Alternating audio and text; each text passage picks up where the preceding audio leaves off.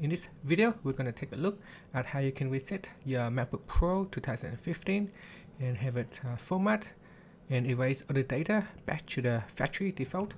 Now you can see here the version that I have is macOS Catalina on a MacBook Pro 15-inch.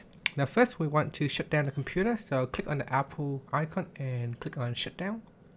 And here just click on the shutdown button to close down the computer.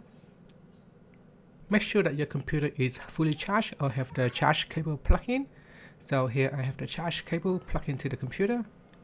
And then we're going to use the keyboard, so we're going to press on the command button plus the R button, so press on both keys at the same time. Next, press and hold to the power button, and this will boot up the computer. Once you see the Apple logo appear on the screen, let go of the power button while continue to hold the other two keys. Continue to press and hold into the command and R keys.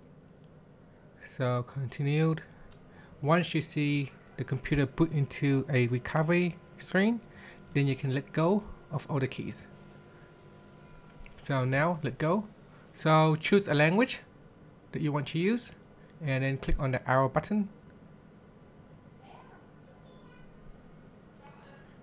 So in here we're going to click on this utility and click on continued, and on the next screen we're going to click on the Macintosh SSD, the hard drive, and we're going to click on the erase button at the top there and then click on erase. Now this will erase all the data on your device, so make sure that you have backup all your data before you do this. Next you want to close this utility windows, so close it, and we will go back here, click on reinstall macOS and click on the continue button. Then we're going to click on the continue button. If you face an error, try to install again or make sure that you are connected to Wi-Fi.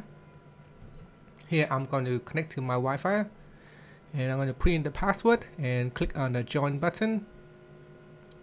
Next, click on continued and then click on the continue button.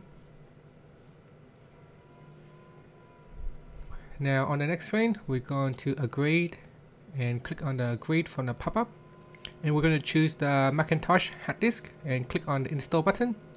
This process will be around 30 minutes, so just let it do its things, and then once it's finished you should see it's a welcome screen. In here you can choose the language and begin the setup.